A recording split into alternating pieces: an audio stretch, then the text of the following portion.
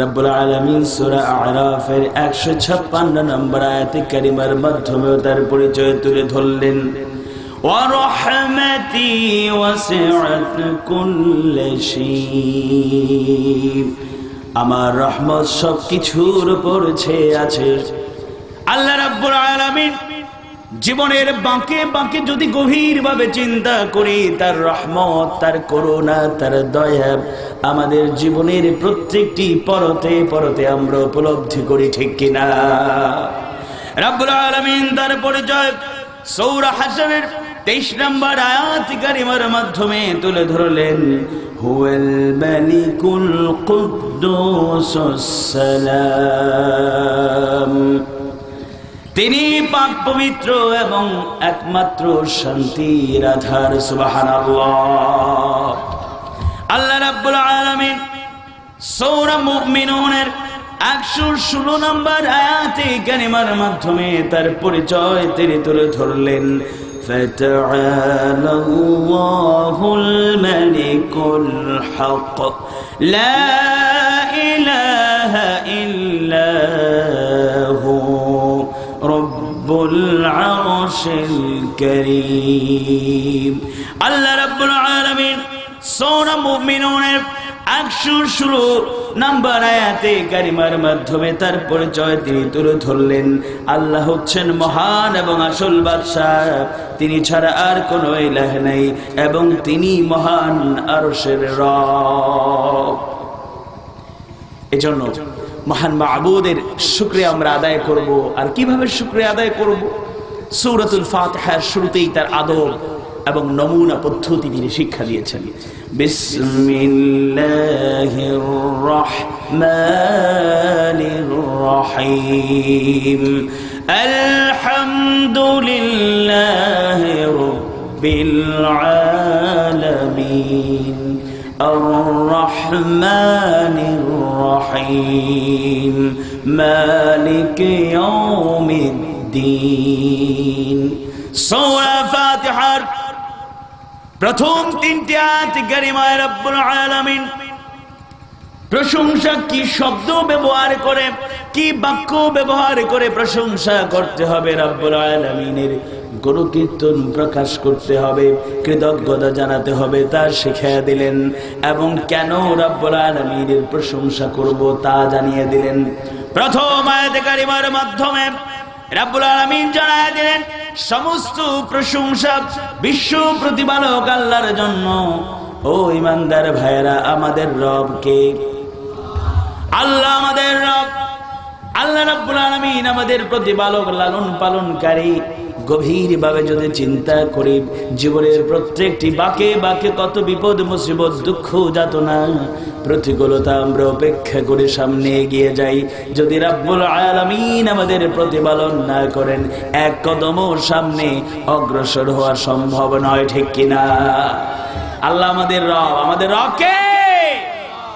আল্লাহ আমার রব, এই রবি আমার সব। আল্লাহ আমার রব, এই রবি আমার সব।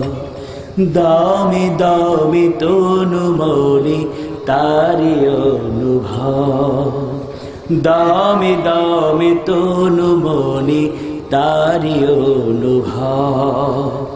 আল্লাহ আমার রব, এই রবি আমার সব। তোমার দুনিয়াতে আমি যেদিকে তাকাই, অথই নিয়ামতে ডুবে আছি সবাই। পাখ পাখালির গানে শুনি তাসবিহ কলরা, তাসবিহ কলরা। আল্লাহ আমার রব, এই রবি আমার সব। আল্লাহ আমার রব, এই রবি আমার সব। আমরা আজকের এই মাহফিলে দরুদ ও সালাম পেশ করছি মানবতার কান্ডারি।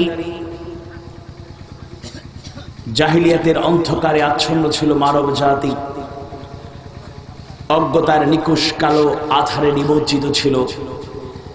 সে জাহিলিয়াতের অন্ধকার ভেদ করে মানুষকে আলোর পথে নিয়ে আসলেন যিনি, যার আনিত বিধান আল ইসলাম আজও আমাদের একমাত্র উসওয়ায়ে হাসানা, যার জীবন আদর্শ আমাদের জন্য শাশ্বত চিরন্তন অনুকরণীয় অনুসরণীয় জীবন আদর্শ, সেই রাসূল সাল্লাল্লাহু আলাইহি সাল্লামের দরবারে আমরা তার প্রতি দরুদ ও সালাম পেশ করছি।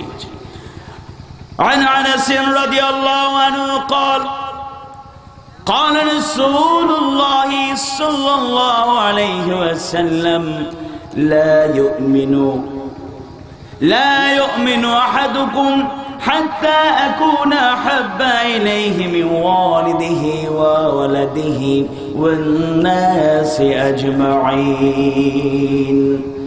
حضرت أنس رضي الله عنه থেকে বর্ণিত, আল্লাহ রাসূল সাল্লাল্লাহু আলাইহি ওয়াসাল্লাম বর্ণনা করেছেন, তোমাদের কেউ পরিপূর্ণ মুমিন হতে ততক্ষণ পর্যন্ত পারবে না যতক্ষণ না পর্যন্ত আমি তার পিতা, সন্তান এবং সকল মানুষের চাইতে প্রিয় হব। সবাই বলেন সুবহানাল্লাহ। আল্লাহ রাসূল সাল্লাল্লাহু আলাইহি ওয়াসাল্লামের সাহাবীরা তার কাছে থেকে তাকে কত ভালোবাসতেন, কত পছন্দ করতেন।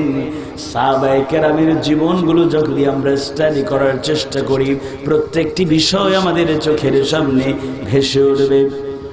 উহুদের যুদ্ধে আল্লাহ রাসূল সাল্লাল্লাহু আলাইহি ওয়াসাল্লাম আহত হয়ে গেলেন। আহত হওয়ার এমন অবস্থা ছিল, বিশ্ব নবী সাইয়্যিদুল মুরসালিন মুহাম্মাদুর রাসূলুল্লাহ সাল্লাল্লাহু আলাইহি ওয়াসাল্লামের মাথা দিয়ে একটা লোহার কড়া প্রবেশ করেছে। এই লোহার কড়া কিভাবে বের করা হবে? আল্লাহর রাসূল একান্ত প্রিয় অনুচর, একান্ত প্রিয় সাহাবী আবু উবাইদা ইবনুল জাররাহ রাদিয়াল্লাহু আনহু আল্লাহর রাসূলের মাথার সেই লোহার কড়াটা সরানোর জন্য প্রচেষ্টার চূড়ান্ত তিনি করলেন। আল্লাহ রাসূলকে এত মহব্বত করেন, আল্লাহ রাসূল সাল্লাল্লাহু আলাইহি সাল্লামের এই বিপদ দেখে বরদাস্ত করতে পারছিলেন না, কিভাবে মাথা থেকে লোহার কড়া আলাদা করা যায়। পাগল পারা হয়ে গেলেন, দাঁত দিয়া কামড় দিয়া সেই লোহার কড়া ছটানোর চেষ্টা করলেন। এই কাজ করতে গিয়ে আবু উবাইদা ইবনুল জাররাহ রাদিয়াল্লাহু আনহুর দান্দান মোবারক শহীদ হয়ে গেল। সুবহানাল্লাহ। আবু বকর সিদ্দিক রাদিয়াল্লাহু আনহু আবু উবাইদা ইবনুল জাররাহকে এই কথা বলে সম্বোধন করতেন সর্বশ্রেষ্ঠ দাঁত উৎসর্গকারী আবু উবাইদা ইবনুল জাররাহ। এই কথা শোনার পরে আবু উবাইদা ইবনুল জাররাহ চোখের পানি ছেড়ে দিলেন, বললেন, আবু বকর সিদ্দিক রাদিয়াল্লাহু আনহু, আমি এই কথা শুনে খুশি হতে পারলাম না, কারণ আমি আল্লাহর রাসূলকে মহব্বত করি, জীবনের চাইতেও বেশি মহব্বত করি। আল্লাহ রাসূলের মাথায় লোহার কড়া প্রবেশ করেছে, এটা বের করার জন্য মাত্র আমার দান্দান শহীদ হয়েছে, দাঁত দিতে পেরেছি, আমি খুশি হতে পারলাম না। যদি আল্লাহ রাসূলের জন্য জীবনটা বিলায় দিতে পারতাম তাহলে মনটা তৃপ্ত হতো। সুবহানাল্লাহ। আর আমরা আশিকে রাসূল 12ই রবিউল আউয়াল আসলে আল্লাহ রাসূলের মহব্বতে একেবারে কঠিন অবস্থা। জেসনে জুলুস থেকে শুরু করে কত ধরনের আজব অনুষ্ঠান এই মুসলমানদের দেশে আবিষ্কৃত হয়েছে। বলুন আল্লাহ, আমাদের এই দেশকে আপনি হেফাজত করুন, বলুন আমিন। তোমাকে স্মরণ করতে দেখেছি মাদ্রাসা মক্তবে, সভা ও সম্মিলনে, ভাষণে সম্ভাষণে, সাজানো গোছানো জেসনে জুলুসে, জমকালো জনপদে। তোমাকে স্মরণ করতে দেখি না কেবল প্রতিটি কাজে, প্রতি চিন্তায়, প্রতি ভাবনায়, প্রতি প্রেরণার মাঝে। আল্লাহ রাসূলকে শুধু একটা দিবস পালন করলেই আল্লাহ রাসূলের আদর্শের অনুসারী হওয়া যায় না, বরং প্রত্যেকটি দিন, প্রত্যেকটি মুহূর্ত প্রয়োজনের জীবন দিয়ে যদি আল্লাহ রাসূলের আদর্শ বাস্তবায়নের চেষ্টা করি, তাহলে প্রকৃতপক্ষে আমরা আশিক রাসূল হতে পারবো, ঠিক কিনা? আমরা দোয়া করছি সেই সব শহীদদের জন্য যারা যুগে যুগে আল্লাহর দ্বীনকে কায়েমের জন্য, আল্লাহর গোলামীকে রাষ্ট্রীয় পর্যায় পর্যন্ত সর্বত্র প্রতিষ্ঠার জন্য জীবনের শ্রেষ্ঠ সম্পদ তাদের প্রাণটা তারা বিসর্জন করেছেন। আমরা দোয়া করছি সেই সব জীবন্ত শহীদদের জন্য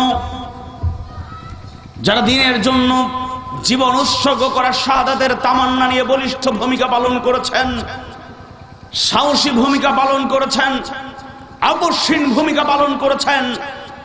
এই সংগ্রাম চালিয়ে যেতে গিয়ে হাত হারিয়েছেন, পা হারিয়েছেন, চোখ হারিয়েছেন, পঙ্গুত্ব বরণ করেছেন। তাদের জন্য আমরা দোয়া করছি। কারাবন্দী মজলুম ইসলামী আন্দোলনের মধ্যে মুজাহিদের জন্য আমরা দোয়া করছি। কোরআনের পাখিদের জন্য যারা কোরআনের কথা বলার অপরাধে তারা আজকে দিনের পর দিন, মাসের পর মাস, বছরের পর বছর কারাগারের অন্ধপ্রকোষ্ঠে নিক্ষিপ্ত হয়েছেন। বিশেষ করে দোয়া করছে সেই মানুষের জন্য যেখানে মাহফিল যাই মানুষ বুকে জড়িয়ে ধরে আবেগ আপ্লুত কণ্ঠে বলে, আর কতদিন অপেক্ষা করতে হবে সেই কোরআনের পাখির জন্য, যেই কণ্ঠে শুধু লক্ষ লক্ষ নয় কোটি কোটি তাওহীদি জনতা কোরআনের তাফসীর শুনতে চায়। হে মাবুদ, ইয়া রাব্বাল আলামিন, তুমি আমাদের সেই আবেগের, আমাদের শ্রদ্ধার, হৃদয়ের ভালোবাসার একান্ত প্রিয় আন্তর্জাতিক খ্যাতি সম্পন্ন মুফাসসির কোরআন, বিশ্বনন্দিত আলেমে দ্বীন আল্লামা দেলওয়ার হোসেন সাঈদীকে আমাদের মাঝে ফিরিয়ে দাও। সবাই বলুন আমিন। আমরা কৃতজ্ঞতা জানাচ্ছি আজকে যারা এখানে অনুষ্ঠানে উপস্থিত থাকার মাধ্যমে মাহফিলকে সাফল্যমণ্ডিত করছেন। কৃতজ্ঞতা জানাচ্ছি আয়োজক বৃন্দকে যারা এই সুন্দর আয়োজন করেছেন, এখানে আসার এবং বসার সুযোগ করে কোরআন হাদিস থেকে আলোচনা করার এবং শোনার তৌফিক দিয়েছেন। কৃতজ্ঞ জানাচ্ছি প্রশাসনের প্রতি যারা আমাদেরকে বিভিন্নভাবে সহযোগিতা করে মাহফিলকে সাফল্যমণ্ডিত করার ক্ষেত্রে অগ্রণী ভূমিকা পালন করেছেন। আমরা কৃতজ্ঞতা জানাচ্ছি বৃহত্তর এলাকার মানুষের প্রতি যারা এই মাহফিল আয়োজনে বিভিন্নভাবে সহযোগিতা করেছেন। এরই সাথে সাথে আমি আজকে আমার মূল আলোচনা শুরু করার আগেই নিন্দা এবং প্রতিবাদ জানাতে চাই। গত বছরেও এখানে হাজার হাজার মানুষের ঢল নেমেছিল। বাধা প্রতিকূলতা উপেক্ষা করে কোরআনের আওয়াজ উচ্চকিত হয়েছিল।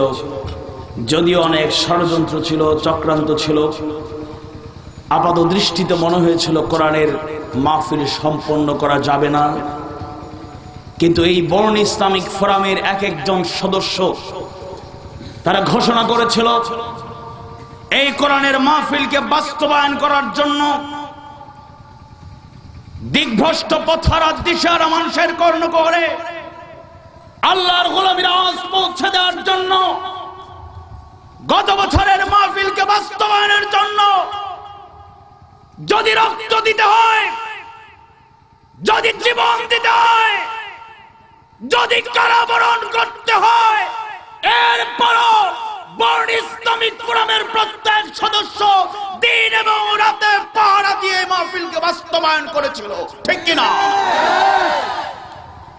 এই মাহফিল বাস্তবায়নের ক্ষেত্রে কোরআনের পাখি, কোরআনের সৈনিক যিনি অগ্রণী ভূমিকা পালন করেছিলেন, আমাদের সবার পরিচিত শ্রদ্ধাভাজন ব্যক্তিত্ব বর্ণ ইসলামিক ফোরামের সম্মানিত উপদেষ্টা জনাব ফয়সাল আহমদ 1 মাস 14 দিন পর্যন্ত হয়ে গেল এখন পর্যন্ত কারারুদ্ধ। আরেকজন সদস্য রুবেল আহমদ 1 মাস 12 দিন হয়ে গেল এখনো কারারুদ্ধ। এবং বিশেষ করে ফয়সাল আহমদ ভাইকে যে মামলাটা দেয়া হয়েছে সেটা হচ্ছে আল্লামা দেলওয়ার হোসেন সাঈদীর সেই রায়ের পরে দল মত নির্বিশেষে আপামর জনতা, তাওহীদি জনতার রাজপথে নেমে এসেছিল। এই বড় লেখায় রক্ত ঝরেছে, শহীদ হয়েছে আমার প্রিয় ভাই লোকমান। প্রশাসন অত্যন্ত নগ্ন এবং নির্লজ্জ ভাবে মিথ্যা মামলা সাজিয়ে আমাদের নিরপরাধ ভাইদেরকে আসামি করেছে, ঠিক কিনা? এজন্য আমরা বলতে চাই অবিলম্বে আমাদের সেই ভাইদের মুক্তি আমরা কামনা করছি। নিন্দা এবং প্রতিবাদ জানাতে চাই আজকে বাংলাদেশ হচ্ছে তাওহীদি জনতার এই বাংলাদেশ। আলেম ওলামা পীর মাশায়েখের এই পুণ্যভূমি বাংলাদেশ, এই বাংলাদেশে আজ ইমাম এবং খতিবদের কণ্ঠ রোধের চেষ্টা করা হচ্ছে। আমরা দ্ব্যর্থহীন কণ্ঠে এই কথা শুরুতেই বলে দিতে চাই, বাংলাদেশে কোনো ইমাম, খতিব, আলেম ওলামা, ইসলামের অনুসারী এই নাম ব্যবহার করে কেউ যদি জঙ্গিবাদ, উগ্রবাদকে লালন করেন, সন্ত্রাসকে লালন করেন, আমরা তাদের সাপোর্ট করি না। সরকার যদি উদ্যোগ গ্রহণ করে বাংলাদেশ থেকে সন্ত্রাস দূর করতে চাই, উগ্রবাদ, জঙ্গিবাদ থামায় দিতে চাই, আমরা সহযোগিতা করব।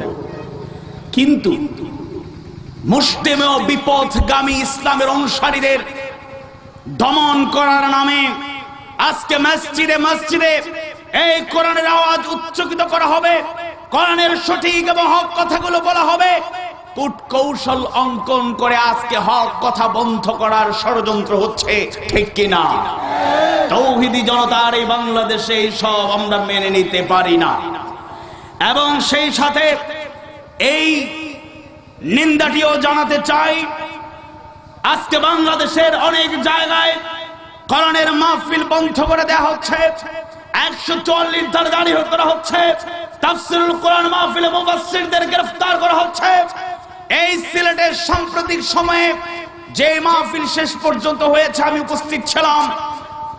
মাহফিলের আয়োজনকারী তরুণ যুবকরা আবেগ আপ্লুত কণ্ঠে বলেছে এই মাহফিল তারা করতে পারবে কিনা দুপুর পর্যন্ত শঙ্কিত ছিল। এর আগের রাতে প্রশাসনের ভাইরা সেই জায়গায় অবস্থান করেছেন এবং আমি আসার সময় একজন যুবক আমাকে বলল তাদের হৃদয় ক্ষত বিক্ষত, আর সাথে সাথে আমাদের হৃদয় ক্ষত বিক্ষত হয়েছে। মাহফিলের পার্শ্ববর্তী মসজিদে মাহফিলে বাধা দেওয়ার নামে যে প্রশাসনের লোকেরা এসেছিল, একজন নির্লজ্জ অফিসার তৌহিদের জনতার বাংলাদেশে 90 ভাগ মুসলমানদের অন্তরে আঘাত করে পায়ের জুতা নিয়ে মসজিদে প্রবেশ করেছে, তা মেনে নেওয়া যায় না।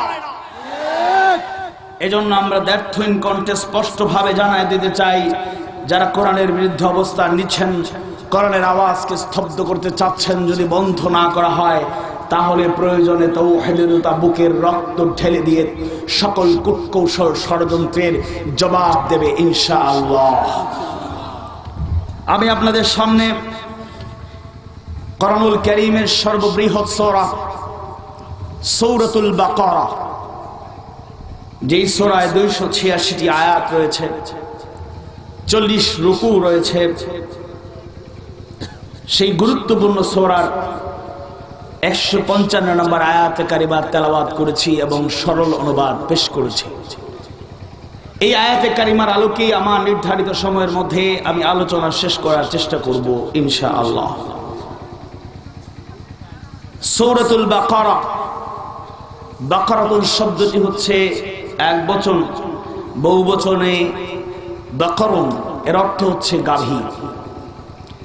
সূরাতুল বাকারা 66 থেকে 71 নম্বর আয়াত পর্যন্ত বনী ইসরাইলের প্রতি বিশেষ ঘটনার প্রেক্ষিতে আল্লাহর পক্ষ থেকে একটি গাভী জবাই করার আদেশ এবং তাদের অবাধ্যতা সম্পর্কিত ঘটনাবলী বিস্তারিতভাবে আলোচনা করা হয়েছে। সেই 66 নম্বর আয়াতের এই বাকারাটি শব্দ থেকেই চয়ন করা হয়েছে সূরাতুল বাকারা, সূরার নামকরণ করা হয়েছে।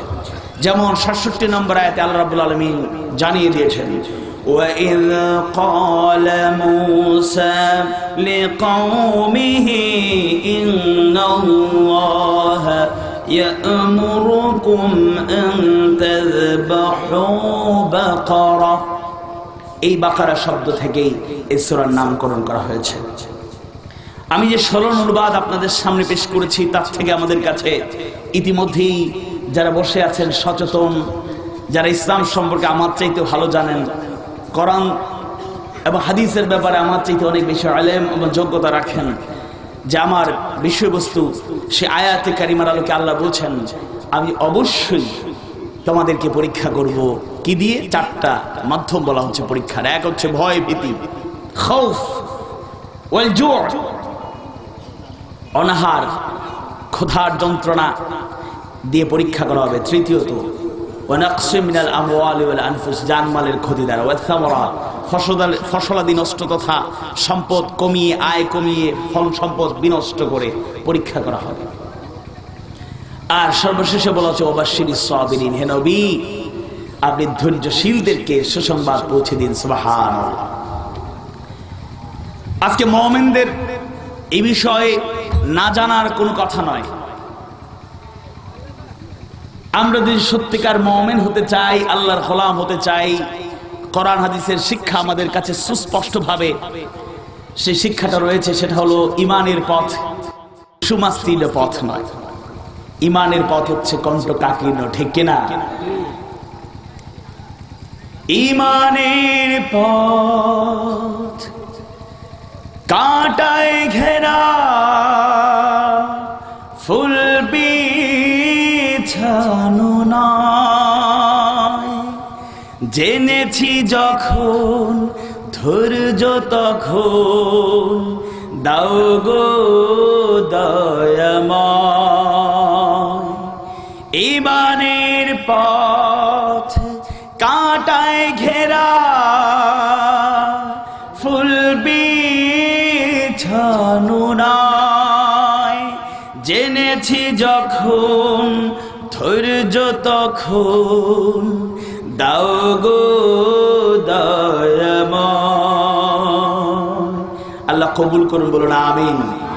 আল্লাহ রাব্বুল আলামিন কোরআনুল কারীমের অসংখ্য অগণিত আয়াত কারিমার মাধ্যমে আমাদেরকে তিনি পরীক্ষা করবেন, পরীক্ষা নিরীক্ষা করে সফলতা দেবেন, বিজয় দিবেন এবং ঈমানের পথে ত্যাগ কুরবানি অনিবার্য একটি দায়িত্ব এবং কর্তব্য। এ ব্যাপারে আয়াত কারিমার মাধ্যমে জানায় দেন। সূরা মুহাম্মাদের 31 নম্বর আয়াত কারিমার মাধ্যমে আল্লাহ রাব্বুল আলামিন জানায় দিলেন, وَلَنَبْلُوَنَّكُمْ حَتَّى نَعْلَمَ الْمُجَاهِدِينَ مِنكُمْ وَالصَّابِرِينَ। সূরা মুহাম্মাদের 31 নম্বর আয়াত কারিমার মাধ্যমে রাব্বুল আলামিন জানায় দিলেন, আমি অবশ্যই তোমাদের পরীক্ষা করব যাতে তোমাদের অবস্থা যাচাই করে নিতে পারি এবং দেখে নিতে পারি তোমাদের মধ্যে কারা মুজাহিদ এবং কারা ধৈর্যশীল। সূরা আলে ইমরানের 142 নম্বর আয়াত কারিমার মাধ্যমে রাব্বুল আলামিন জানায় দিলেন, আম হাসিবতুম আন তাদখুলুল জান্নাতা ওয়ালাম্মা ইয়ালামিল্লাহুল্লাযীনা জাহাদু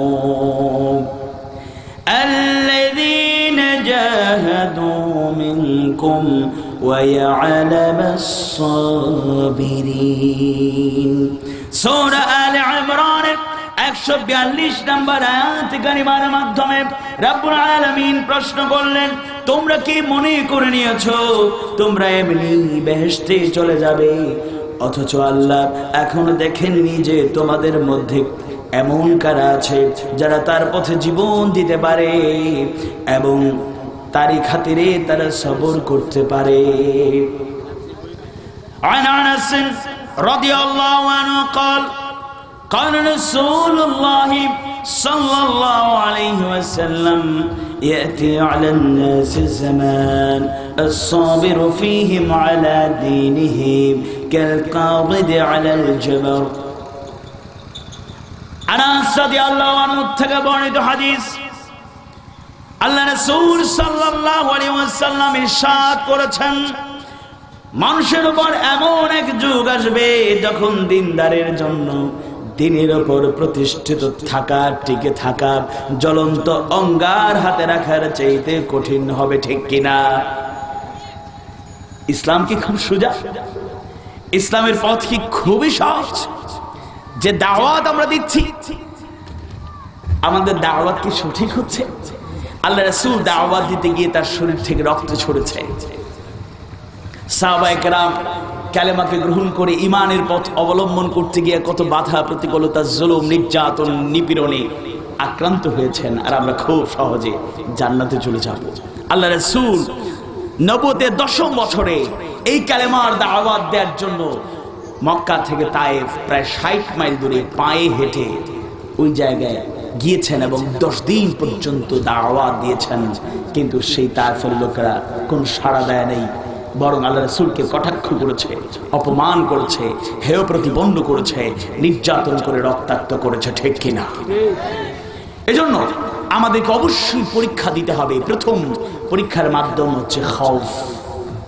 কিসের পরীক্ষা হবে? ভয়ভীতি দিয়ে পরীক্ষা।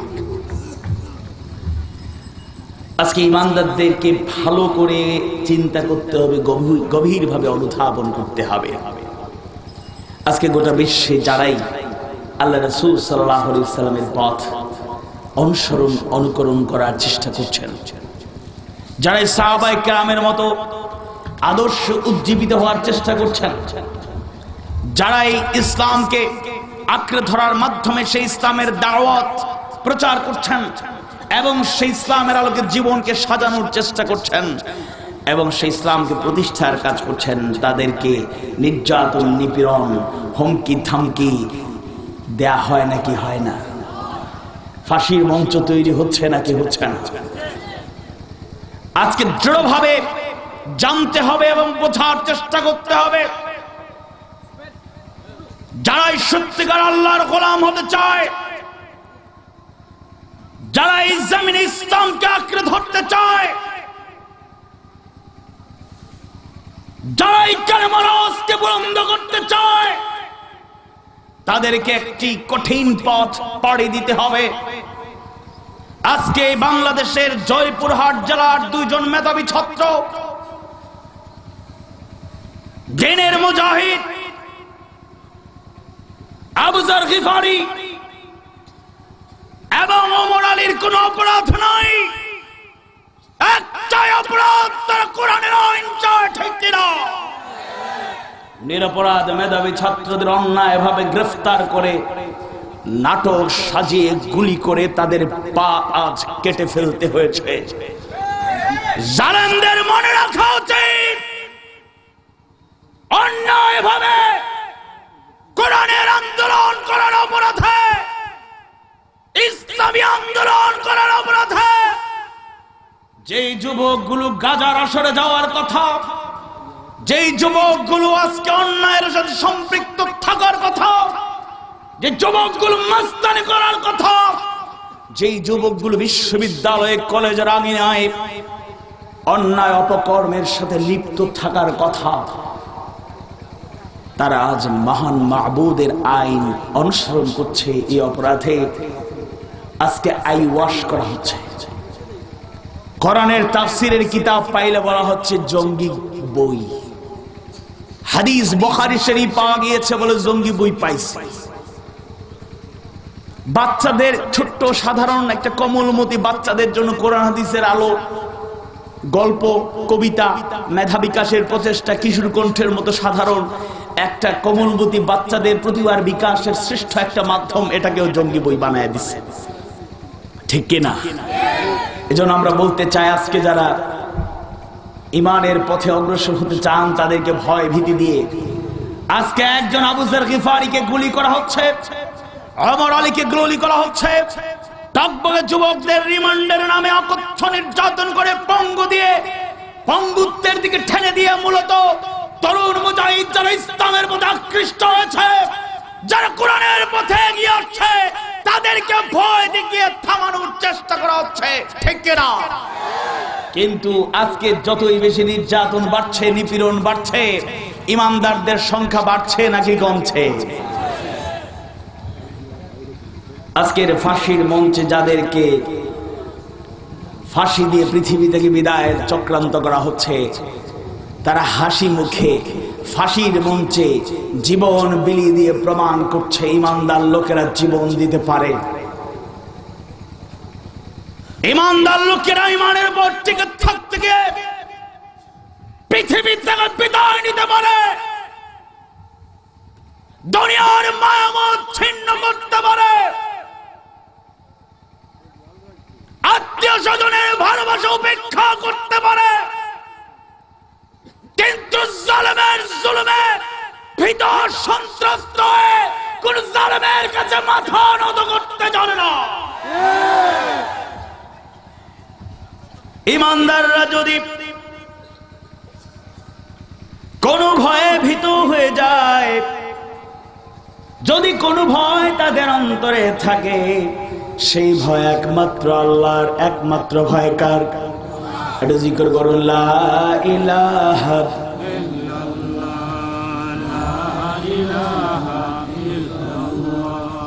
সুবহানাল্লাহ ওয়ালহামদুলিল্লাহ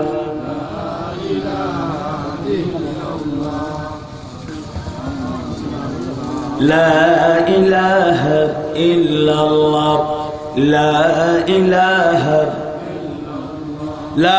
ইলাহা ইল্লাল্লাহু মুহাম্মাদুর রাসূলুল্লাহ সাল্লাল্লাহু আলাইহি ওয়াসাল্লাম। আমাদের অন্তরে যদি ভয় থাকে, একমাত্র খৌফ থাকবে কার? হযরত ওমর ইবনুল খাত্তাব রাদিয়াল্লাহু আনহু, যার ব্যাপারে বর্ণনা এসেছে, ওমর ইবনুল খাত্তাব রাদিয়াল্লাহু আনহু আল্লাহর ভয়ে এমন ভীতু সন্ত্রস্ত হয়ে পড়তেন, কখনো কখনো কাঁদতে কাঁদতে বেহুশ হয়ে যেতে। ওমর ইবনুল খাত্তাব রাদিয়াল্লাহু আনহু মহান মাহমুদের ভয়ে এত ভীতু সন্ত্রস্ত হয়ে যেতেন, কখনো কখনো কাঁদতে কাঁদতে চোখের পানি গড়ায়া গড়ায়া তার দাড়ি মোবারক পর্যন্ত ভিজে যেত। সুবহানাল্লাহ।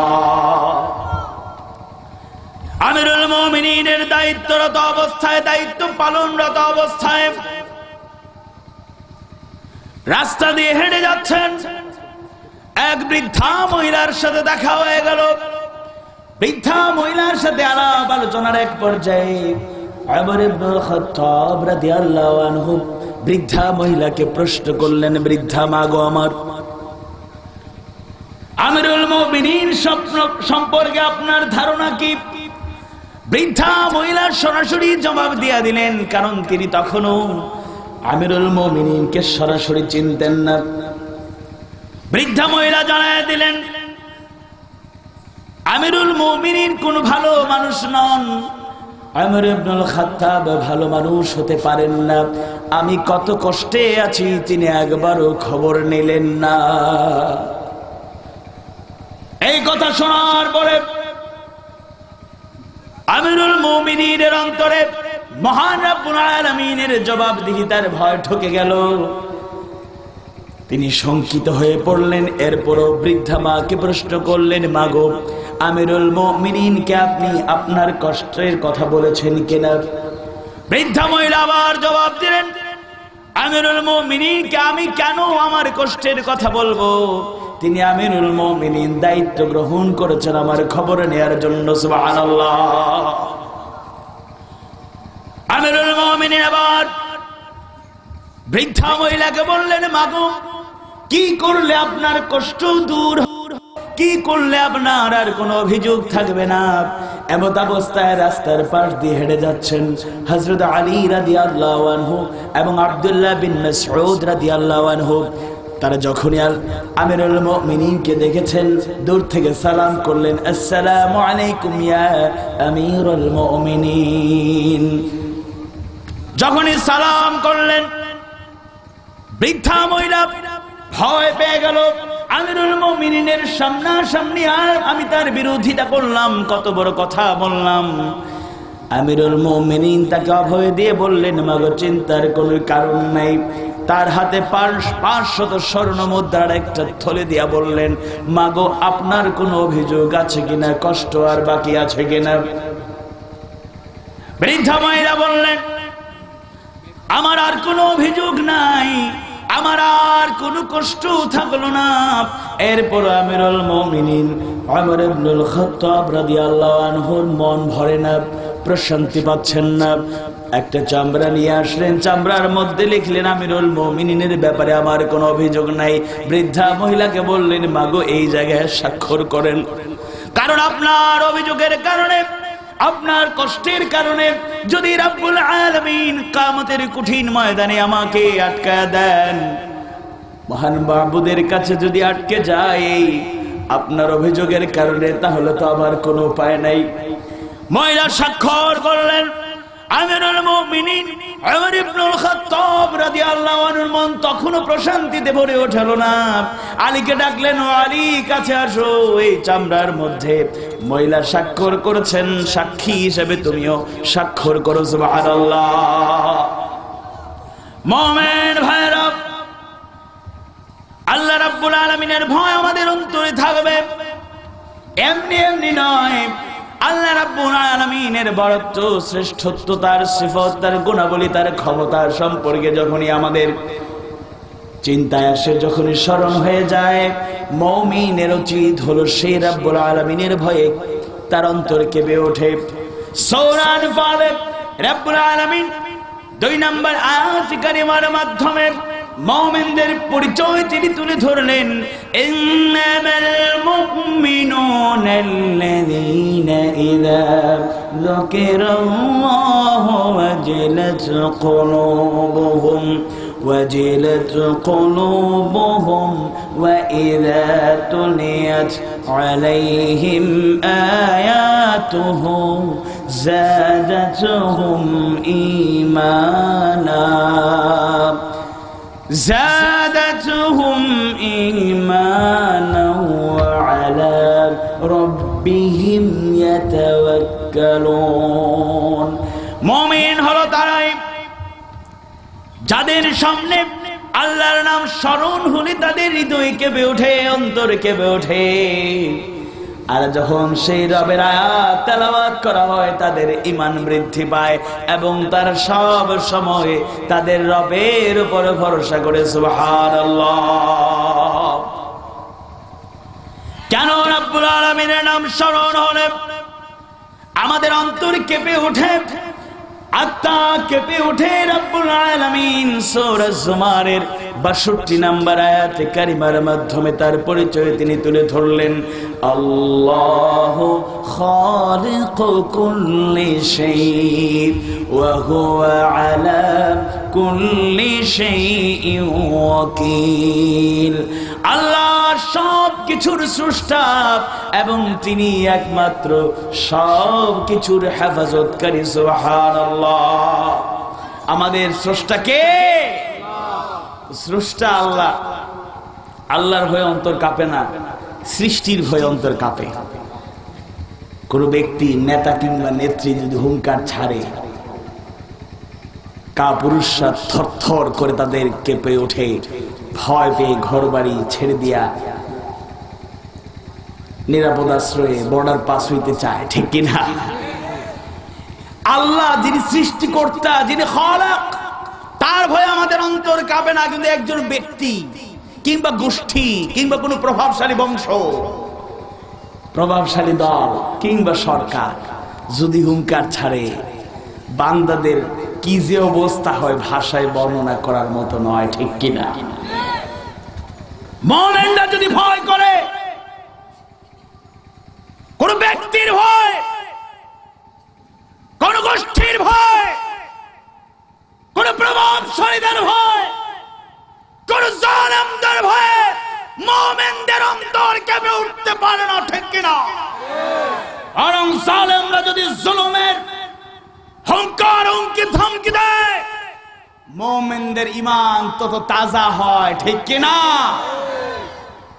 আমাদের হেফাজতকারী কে? আল্লাহ রাব্বুল আলামিন যদি কাউকে বাঁচাইতে চান, পৃথিবীর কেউ কি তাকে শেষ করিয়া দিতে পারে? আর আল্লাহ যদি কাউকে ধ্বংস করিয়া অতল গহ্বরে নিমজ্জিত করিতে চান, তিনি মহারাজ প্রাসাদ আর ভীষণ ঠিক করিয়া 40 বছর 50 বছর থাকিবার চেষ্টা করিল, 1 সেকেন্ড থাকা সম্ভব নয়, ঠিক কিনা? এজন্য মুমিনদের সেই বিশ্বাস থাকতে হবে, আল্লাহর গোলামদের ঈমান। আল্লাহ রাব্বুল আলামিন যদি আমাদের হেফাজত করেন, রাব্বুল আলামিন যদি আমাদের রক্ষা করেন, পৃথিবীর কোন শক্তি আল্লাহর কোন গোলামের ক্ষতি করতে পারে না।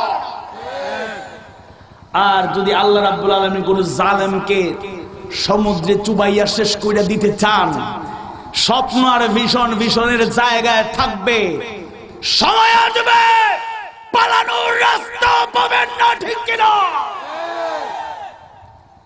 এজন্য আমাদেরকে সতর্ক হয়ে যেতে হবে। কেন রব্বুল আলামিনের ভয়ে মুমিনের হৃদয় কেঁপে ওঠে, আত্মা কেঁপে ওঠে। মহান মাবুদের গোলামি যিনি নিয়োজিত হয়ে যায়, আল্লাহ রাব্বুল আলামিন সূরা ইয়াসিনের 83 নম্বর আয়াতে কারিমার মাধ্যমে তার পরিচয় তিনি তুলে ধরলেন। ফাসুবহানাল্লাযী বিয়াদিহি মালাকুতু কুল্লি শাইইন ওয়া ইলাইহি তুরজাউন। আর পাক পবিত্র তিনি, তার হাতের মুঠোয় রয়েছে সকল কর্তৃত্ব এবং তারই কাছে আমাদের ফিরে যেতে হবে। সকল ক্ষমতার কর্তৃত্ব কার হাতের মুঠোয়? যদি আপনি বিশ্বাস করেন আপনাদের হাতের মুঠোয়, দল গোষ্ঠী সরকারের হাতের মুঠোয়, এটা কি মুমিনরা বলতে পারে? এটা কি কোনো প্রকৃত ঈমানদারদের পরিচয় হতে পারে? কখনোই হতে পারে না। এজন্য সকল ক্ষমতা কর্তৃত্ব আল্লাহর হাতের মুঠোয় দৃঢ়ভাবে বিশ্বাস আমাদের করতে হবে। কেন রব্বুল আলামিনের ভয়ের হৃদয় কেঁপে ওঠে, অন্তর কেঁপে ওঠে? কেন মাবুদের ভয় সব সময় মুমিনরা লালন করে? সূরা আন-নাজমের 44 নম্বর আয়াত কারিমার মাধ্যমে রব্বুল আলামিন তার পরিচয় তিনি জানায়া দিলেন। ওয়া আন্নাহু হুয়া আবাতা ওয়া আহইয়া, তিনি একমাত্র মৃত্যু দানকারী এবং তিনি একমাত্র জীবন দানকারী, ঠিক কিনা? আল্লাহ রাব্বুল আলামিন যদি কারো মৃত্যু নির্ধারণ করে দেন, কেউ তাকে বাঁচাতে পারবে না। আর যদি রব্বুল আলামিন কাউকে বাঁচায় রাখতে চান, কেউ তাকে শেষ করে দিতে পারবে না। দিনের মুজাহিদ একটাই অপরাধ, কোরআনের ভাষায় ওয়া মা নাকামু মিনহুম ইল্লা আইয়ুমিনু বিল্লাহিল আজিজিল হামিদ। মহাপরাক্রমশালী আল্লাহর উপর ঈমান এনেছে, এই অপরাধ ছাড়া মুমিনের কোনো অপরাধ নাই। এই অপরাধে ইসলামী আন্দোলন করার অপরাধে, ইসলামী আন্দোলনের মধ্যে মুজাহিদের ডান হাতটা কেটে ফেলা হলো, বিশ্ববিদ্যালয়ের পড়ালেখা শেষ হয়ে গেল, ক্যারিয়ার শেষ হয়ে গেল। যে ডান হাতকে ব্যবহার করে পরীক্ষায় অংশগ্রহণ করত, মেধার স্বাক্ষর উপস্থাপন করত, ডান হাত কেটে ফেলা হলো। সহযোদ্ধা দিনের সাথে প্রশ্ন করে, ভাইয়া আপনার ডান হাত হারিয়েছেন, আপনার মেধা ক্যারিয়ার থেমে গিয়েছে, মনে কোনো কষ্ট আছে কিনা অভিব্যক্তি শুনতে চাই। কথাটি শোনার পরে দিনের মুজাহিদের চোখে পানি দেখার পরে প্রশ্ন করতে কিছুটা অবাক হয়ে গেলেন, কষ্ট পাচ্ছিলেন, মর্মবেদনা শুরু হয়ে গেল। কেন প্রশ্নটা করলাম? যখনই বলেছি হাতটা কেটে ফেলার কথা, মনে হয় হাত হারানোর ব্যথা তার মধ্যে জাগ্রত হয়েছে, চোখের পানি, তাই সেজন্যই ছেড়ে দিয়েছে। কিছুক্ষণ থামার পরে দিনের ওই মজলুম মুজাহিদ বলল, আল্লাহে, আল্লাহর কসম করে বলি, আমার একান্ত সাথী ভাই, আপনি মনে করতে পারেন আমার হাত হারানোর কথা বলার পরে হাতের দুঃখে আমি চোখের পানি ছেড়ে দিয়েছি। আল্লাহকে সাক্ষী রেখে এই কথা আপনাকে জানায় দিতে চাই, হাত হারানোর ব্যথায় আমি কাঁদি না। আমার সেই দৃশ্য যখন চোখের সামনে ভেসে উঠলো, কান্না আমি থামায়া রাখতে পারি নাই। আমার চোখের সামনে দিনের পথে চলতে গিয়া, কোরআনের কথা বলতে গিয়া, হাদিসের কথা বলতে গিয়া, ছাত্র সমাজকে দিগ্ভ্রষ্ট পথহারা দিশেহারা ছাত্র সমাজের কাছে সত্য এবং সুন্দরের কথা বলতে গিয়া আমার চোখের সামনে কত মুজাহিদ ভাইদের দেখলাম, তারা জীবন দিয়ে শহীদ হয়ে গেল। আমার সেই দৃশ্য মনে পড়ে গেল, আমার দিনের সাথীরা জীবন দিয়ে শহীদ হয়ে গেল। আমি মাত্র একখানা হাত দিয়েছি, এখন পর্যন্ত আমার জীবনটা বিলিয়ে দিতে পারি নাই। সুবহানাল্লাহ। এজন্য আমাদের অন্তরে যদি কারো ভয় থাকে, একমাত্র কার ভয় থাকবে? আর অন্য কোন ভয়, সকল ভয়কে আমাদের জয় করতে হবে। কি করতে হবে?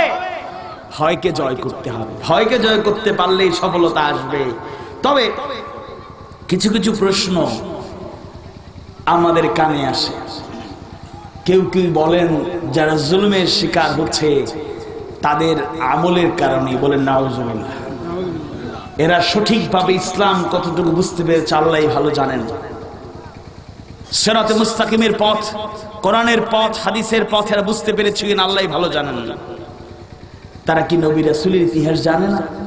সাহাবায়ে কেরামদের ইতিহাস শুনলো না? এত বড় আহাম্মক, এত বড় পাঁচাটা গোলাম দিনের জন্য, কোরআনের জন্য, ইসলামের সঠিক এবং হক কথা বলার অপরাধে যে সকল আলেম ওলামা গ্রেফতার হয়েছে, যদি কোন আলেম নামের কলঙ্ক এই প্রশ্ন উত্থাপন করে তারা তাদের আমলের কারণে তাদের উপর গজব এসেছে, বুঝতে হবে ওই আলেম নামের কলঙ্ক এবং জালেমদের পাঁচাটা গোলাম।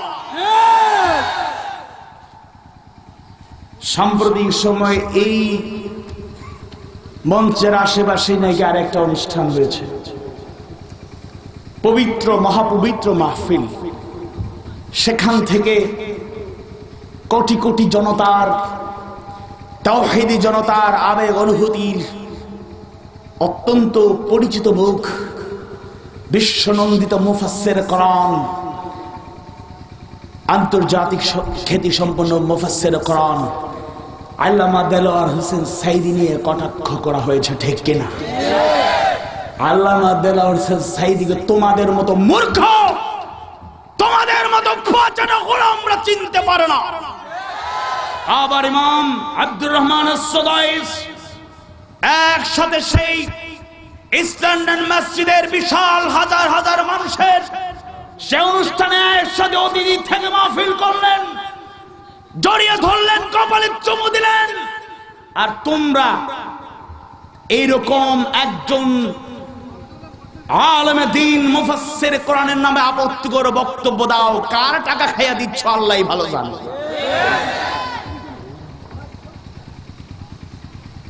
আল্লামা দেলোয়ার হোসেন সাইদি শুধু একজন আলেমে দ্বীনই শুধু নয়,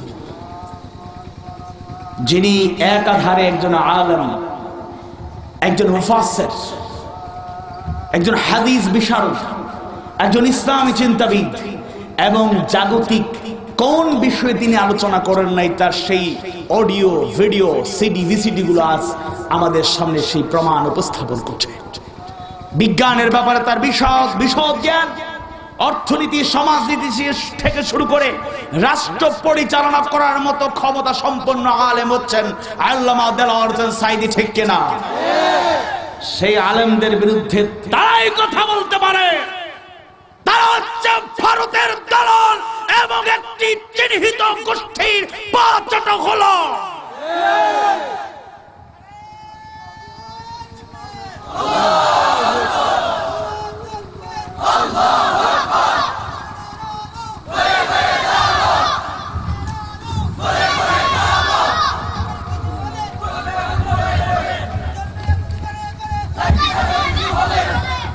আরেকটা ব্যানার মাঝে মাঝে পাওয়া যায়, উন্মোচন পার্টি। নিজেদেরই খবর নাই, তারা মুমিন মুসলমানদের উন্মোচন করে, তাদের আদর্শ চরিত্রের হানি ঘটায়, ঠিক কিনা? শুধু গীবত করে না, এরা বহতান, অপবাদ দেয়, ঠিক কিনা? তারা কোরআন হাদিস ভালো করে পড়েছে কিনা তাও সন্দেহ। নামের আগে ডিগ্রির কোনো অভাব নাই, মহা ডিগ্রি লাগায়, কিন্তু আমাদের কাছে খবর আছে সিলেট শহরে অত্যাধুনিক বাসা এবং পর্যাপ্ত টাকা পয়সা, হাদিয়া তোহফার কোনো অভাব নাই।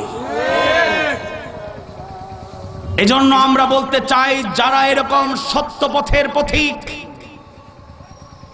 ইসলামের সঠিক পথের অনুসারী, যাদের কথায় কোরআনের বাইরে কোনো কথা নাই, যাদের আলোচনায় হাদিসের বাইরে কোনো কথা নাই, নিজের বানানো গল্প, কিসসা, কাহিনী যারা কয় না, তাদের বিরুদ্ধে যারা এরকম ভূমিকা পালন করে এদেরকে আপনারা চিহ্নিত করে রাখুন, সময়ের ব্যবধানে এদেরকে আইনের আওতায় এনে সমুচিত শাস্তির ব্যবস্থা করা হবে।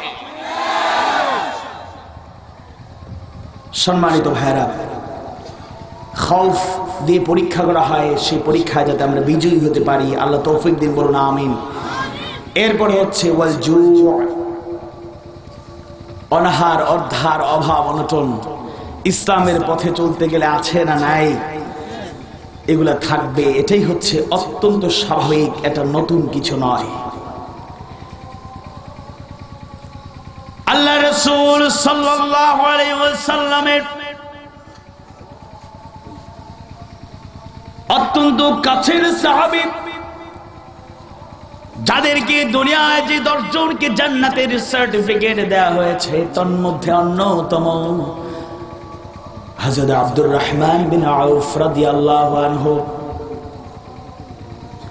হযরত আব্দুর রহমান বিন আউফ রাদিয়াল্লাহু আনহুর সামনে যখন উন্নত খাওয়া দাওয়া নিয়ে আসা হতো, তিনি কাঁদতে কাঁদতে চোখের পানি ফেলতে ফেলতে বলতেন, আহারে কত উন্নত খাবার সামনে এসেছে, অথচ বিশ্ব নবী আল্লাহর রাসূল আল্লাহর প্রিয় হাবিব কতদিন জবের রুটিও খাইতে পারেন নাই, অনেক উপোস থেকেছেন। সুবহানাল্লাহ। একবার তিনি রোজা রাখা অবস্থায় ছিলেন, ইফতারের সময় অনেক উন্নত ইফতারি তার সামনে নিয়ে আসা হয়েছে। আব্দুর রহমান বিন আউফ চোখের পানি ছেড়ে দিয়া বললেন, আহারে কত সুখ স্বাচ্ছন্দ্য, ভালো ভালো সুস্বাদু খাবার আমাদের সামনে নিয়ে আসা হলো, আমাদের চাইতে অনেক গুণ বেশি সম্মানিত এবং ভালো ছিলেন মুসআব বিন উমাইর রাদিয়াল্লাহু আনহু। ইসলাম গ্রহণ করার পূর্বে যে মুসআবের সম্পদের অভাব ছিল না, সুখ স্বাচ্ছন্দ্য আরাম আয়েশের অভাব ছিল না, ইসলামের জন্য সুখ স্বাচ্ছন্দ্য আরাম আয়ের ধন দৌলত সবকিছু থেকে তিনি বঞ্চিত হলেন। এমনকি ইসলাম গ্রহণ করার পরে যতদিন জীবিত ছিলেন কাপড় পরিধান করতেন, তার সমস্ত শরীরে কাপড়ের মধ্যে অসংখ্য অগণিত তালি দেয়া ছিল। সুবহানাল্লাহ। আব্দুর রহমান বিন আউফ রাদিয়াল্লাহু আনহু বর্ণনা করেন, মুসআব বিন উমাইর উহুদের প্রান্তরে শহীদ হয়ে গেলেন। কত সম্পদ ছিল ইসলাম গ্রহণ করার পূর্বে, কিন্তু ইসলাম গ্রহণ করার পরে কি পরিবর্তন হয়ে গেল। আব্দুর রহমান বিন আউফ রাদিয়াল্লাহু আনহু বলছেন, মুসআব বিন উমাইরের জন্য পূর্ণাঙ্গ এক টুকরো কাপড় পাওয়া গেল না, শহীদ হওয়ার পরে তাকে দাফন করা হবে। সুবহানাল্লাহ। এজন্য প্রত্যেক মুমিন ইসলামের অনুসারীদেরকে ভালো করে চিন্তা করতে হবে, জানার চেষ্টা করতে হবে, বোঝার চেষ্টা করতে হবে। আল্লাহর রাসূল সাল্লাল্লাহু আলাইহি ওয়াসাল্লামের জীবন থেকে শুরু করে সাহাবায়ে কেরামদের জীবন যদি ভালো করে জানার চেষ্টা করি, তাহলে সেখানে মুমিনদের জন্য বাস্তব এবং অনুকরণীয় আদর্শ রয়েছে। আজকে আমরা উল্টো কাজ করছি, সম্পদের প্রতিযোগিতা করছি, গাড়ি বাড়ির প্রতিযোগিতা করছি, আর এই প্রতিযোগিতা করতে গিয়া আজকে আমাদের এদেশের জনপ্রিয় একটা ব্যবসা হচ্ছে ল্যান্ড প্রপার্টি, জায়গার ব্যবসা, ঠিক কিনা? বেশি টাকা পয়সা বানাতে গিয়া গরিব দুঃখী মানুষের জায়গা দখল করা হচ্ছে, বেশি টাকাতে বানাতে গিয়া সম্পদের পাহাড় রচনা করতে গিয়া হারাম পথে মানুষকে ধোঁকা দিয়ে, মানুষকে ঠকিয়ে মানুষের অধিকার হরণ করা হচ্ছে, ঠিক কিনা? এই পথে অগ্রসর হয়ে শান্তি আছে নাকি অশান্তি ভালো করে চিন্তা করার চেষ্টা করতে হবে। তৃতীয় মাধ্যম হলো ওয়ানাকুসুম মিনাল আমওয়ালি ওয়াল আনফুস, জানমালের ক্ষতির মাধ্যমে রব্বুল আলামিন পরীক্ষা করবেন। যারা মুমিন তারা ইমানের পথে জীবন দিতে তাদের কুণ্ঠাবোধ নাই, সর্বোচ্চ ত্যাগ স্বীকার করতেও তারা কুণ্ঠাবোধ করে না। বদরের যুদ্ধে যেতে পারেন নাই, আফসোস করতেন, আহারে বদরের যুদ্ধে আমি যেতে পারলাম না, আফসোস। উহুদের যুদ্ধে অংশগ্রহণ করেন সে আল্লাহর প্রিয় হাবিবের একান্ত সাহাবী আনাস ইবনুন নাদার রাদিয়াল্লাহু আনহু। আনাস বিন নাদার রাদিয়াল্লাহু আনহু ওদের যুদ্ধে অংশগ্রহণের সুযোগ পেয়ে নিজেকে সৌভাগ্যবান মনে করলেন। যুদ্ধের এক পর্যায়ে তার সহযোদ্ধা সাদ বিন মুআজ রাদিয়াল্লাহু আনহুকে উদ্দেশ্য করে বললেন, ও মুআজ, আমার খুব ভালো লাগছে, ইয়া সাদ বিন মুআজ রাদিয়াল্লাহু আনহু, আল জান্নাতু ওয়া রাব্বুন নাদার ইন্নী আজিদু রিহাহা মিন দুনি উহুদ। তার সহযোদ্ধা সাদকে উদ্দেশ্য করে বললেন, ও সাদ বিন মুআজ রাদিয়াল্লাহু আনহু, আন-নাদারের রবের শপথ করে বলছি, আমি উহুদের ওই দিক থেকে জান্নাতের খুশবু পাচ্ছি। সুবহানাল্লাহ। সেই যুদ্ধে যিনি আগে থেকে জান্নাতের সুঘ্রাণ পাচ্ছিলেন, তিনি দিনের পথে লড়াই করতে গিয়ে শহীদ হয়ে গেলেন। উহুদের প্রান্তরে যে 70 জন সাহাবী শাহাদাত বরণ করেছিলেন, অন্যতম সাহাবী হযরত আনাস বিন নাদার রাদিয়াল্লাহু আনহু। ইমানদার ভাইয়েরা, শহীদরা কত মর্যাদাময় জীবন তারা অর্জন করেন। শহীদি জীবন এটা মৃত্যু নয়। যারা চলে গেলেন তাদেরকে আমরা মৃত বলি না, বরং তারা জীবিত। শহীদদের ব্যাপারে, তাদের মর্যাদার ব্যাপারে আল্লাহ রাব্বুল আলামিন সূরা মুহাম্মাদের 4 নম্বর আয়াত কারিমার মাধ্যমে জানায় দিলেন, ওয়াল্লাযীনা কুতিলু ফি সাবিলিল্লাহি ফালান ইয়াদিল্লা আ'মালাহুম। সূরা মুহাম্মাদের 4 নম্বর আয়াত কারিমার মাধ্যমে আল্লাহ রাব্বুল আলামিন জানায় দিলেন, আর যেসব লোক আল্লাহর পথে নিহত হয়, আল্লাহ তাদের কৃত কর্মগুলো নষ্ট হতে দেন না। সুবহানাল্লাহ। আল্লাহ রাব্বুল আলামিন সূরা আন-নিসার 74 নম্বর আয়াত কারিমার মাধ্যমে জানায় দিলেন, وَمَن يُقَاتِلْ فِي سَبِيلِ اللَّهِ فَلْيُقْتَلْ أَوْ يَغْلِبْ فَسَوْفَ نُؤْتِيهِ أَجْرًا عَظِيمًا। সূরা আন-নিসার 74 নম্বর আয়াত কারিমার মাধ্যমে রব্বুল আলামিন জানায় দিলেন, এবং যেসব লোক আল্লাহর পথে লড়াই করে নিহত কিংবা বিজয় হয়, আমি তাদেরকে বিরাট প্রতিদান দেব। সবাই বলেন সুবহানাল্লাহ। শহীদের তামান্না মুমিনদের অন্তরে থাকা চাই।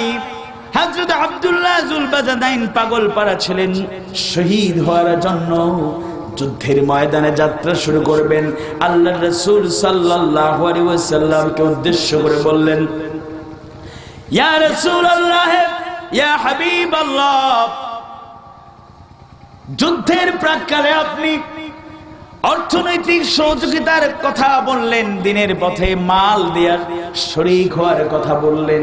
আমি আল্লাহর অধম গুনাহগার, আমি সম্পদ বলতে আমার তেমন কিছু দেওয়ার ছিল না, সম্পদ কিছুই দিতে পারলাম না। ইয়া রাসূলুল্লাহ, ইয়া হাবিবাল্লাহ, আমার জন্য দোয়া করুন যেন আমি দিনের পথে মাল দেয়া না হলেও জীবনটা দেয়া শহীদ হতে পারি। সুবহানাল্লাহ। আল্লাহ রাসূল বলেন, কে আছো? গাছের বাকুল নিয়ে আসো। বাকুল নিয়ে আসা হলো। এরপর আল্লাহ রাসূল তার হাতের মধ্যে বেঁধে দিয়া, রব্বুল আলামিন, আপনি আব্দুল্লাহর রক্তকে কাফেরদের জন্য হারাম করে দেন। আব্দুল্লাহ কাঁদতে কাঁদতে বেহুশ হতে লাগলেন। ইয়া রাসূলুল্লাহ, ইয়া হাবিবাল্লাহ, আমি দিনের পথে শহীদ হইতে চাইলাম, জীবনটা বিলায় দেয়া শহীদি মর্যাদা, শহীদি পেয়ালা পান করতে চাইলাম, আর আপনি কাফেরদের জন্য আমার রক্ত হারাম করে দিলেন। আল্লাহ রাসূল সাল্লাল্লাহু আলাইহি ওয়াসাল্লাম আব্দুল্লাহকে সান্ত্বনা দিয়া বললেন, ও আব্দুল্লাহ, চিন্তার কোনো কারণ নাই, হতাশ হওয়ার কোনো কারণ নাই। তোমার মধ্যে যেই পরিমাণ শহীদি তামান্না, যদি তুমি অসুস্থ হয়ে জ্বরাক্রান্ত হয়ে ইন্তেকাল করো, তারপর রব্বুল আলামিন তোমাকে শহীদি মর্যাদা দিয়ে দিবেন। সুবহানাল্লাহ। এই দিনের পথে চলতে গিয়া, এই দিনের কথা বলতে গিয়া শহীদি তামান্না দিনের মুজাহিদদের মধ্যেও অত্যন্ত সুন্দরভাবে প্রতিফলিত হয়েছে। আমার প্রিয় ভাই শহীদ রাহাত, আল্লামা দেলোয়ার সৈয়দি সাহেব অন্যায় রায়ের প্রতিবাদে গোটা বাংলাদেশে শহীদ মিছিল শুরু হয়ে গেল। আমার প্রিয় ভাই শহীদ আলী আসগর খান রাহাত বলল, ফেসবুকে লিখলো, আজ বাংলাদেশে শহীদ হওয়ার প্রতিযোগিতা শুরু হয়েছে। হে রব, হে আমার প্রতিপালক, এই গুনাহগার অধম বান্দাকে শহীদ হিসেবে কবুল করো, সুবহানাল্লাহ। এবং যেদিন সে অন্যায়ের প্রতিবাদ করার জন্য মিছিলে গেল, তার সহযোদ্ধা সহ একসাথে নফল রোজা রেখে রাজপথে অন্যায়ের মিছিল, অন্যায়ের প্রতিবাদ করতে গেল এবং বাতিলের বুলেটের আঘাতে অসুস্থ থেকে 9 দিন পরে শাহাদাতের মর্যাদায় ভূষিত হয়ে গেল, সুবহানাল্লাহ। ইমানদার ভাইরা, আমরা কাপুরুষের মৃত্যু চাই না। আমরা মুজাহিদ যারা দিনের পথে চলতে চাই, যারা কোরআনের আলোকে জীবনকে সাজাতে চাই, তারা যেন তেন মৃত্যু চাই না। আমাদের একমাত্র কামনা, রব্বুল আলামিন দিনের পথে আমাদেরকে তুমি শহীদ হিসেবে কবুল করে নাও। সবাই বলুন আমিন। শহীদি মর্যাদার চাইতে উন্নত মর্যাদা আর কোন মৃত্যুতে আছে? ওহারা চাহুক দাসের জীবন, আমরা শহীদি দরজা চাই। নিত্য মৃত্যু ভিতরা মোরা মৃত্যু কোথায় খুঁজে বেড়াই। আজকে ইসলামী আন্দোলন যারা করে, তাদেরকে ফাঁসির মঞ্চ দেখে, বুলেট গ্রেনেড দেখে, হামলা মামলা করে এক মুহূর্তের জন্য স্তব্ধ করা যায়নি, ভবিষ্যতেও যাবে না ইনশাআল্লাহ। প্রকৃতপক্ষে যারা মুমিন, যারা ইমানদার, যখন ঘর থেকে বের হয়, শেষ বিদায় নিয়ে শহীদি তামান্না নিয়ে বের হয়, ঠিক কিনা? এজন্য মুমিনদের কোনো হতাশার কারণ নাই, নিরাশার কোনো কারণ নাই। আল্লাহকে যারা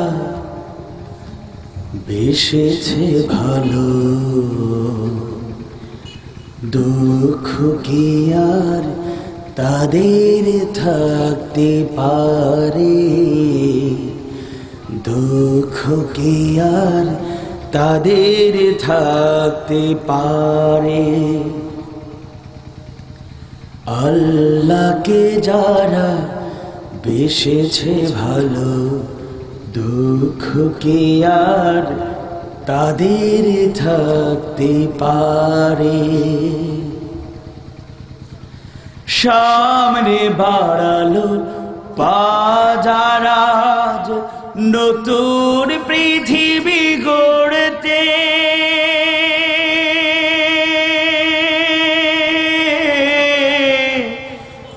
জানা তো আছে তাদের সবার কত যে হবে লড়তে। শহীদি মিছিল চলে সম্মুখে, রুখবে কে আজ তারে? দুঃখ কে আর তাদের থাকতে পারে? আল্লাহকে যারা বেসেছে ভালো, দুঃখ কে আর তাদের থাকতে পারে? মায়ের আদর, বোনের হাসি, সংসার সুখ, প্রিয়ার মুখ, সব ছেড়ে চলে অজানার পথে। শত বেদনার স্মৃতি বয়ে যায়, মুখে যোদ্ধার হাসি। মায়ের আদর, বোনের হাসি, সংসার সুখ, প্রিয়ার মুখ, সব ছেড়ে চলে অজানার পথে। শত বেদনার স্মৃতি বয়ে যায়, মুখে যোদ্ধার হাসি। জীবন বাজি রেখেছে যে তারা, মরণ দিয়ে সুখ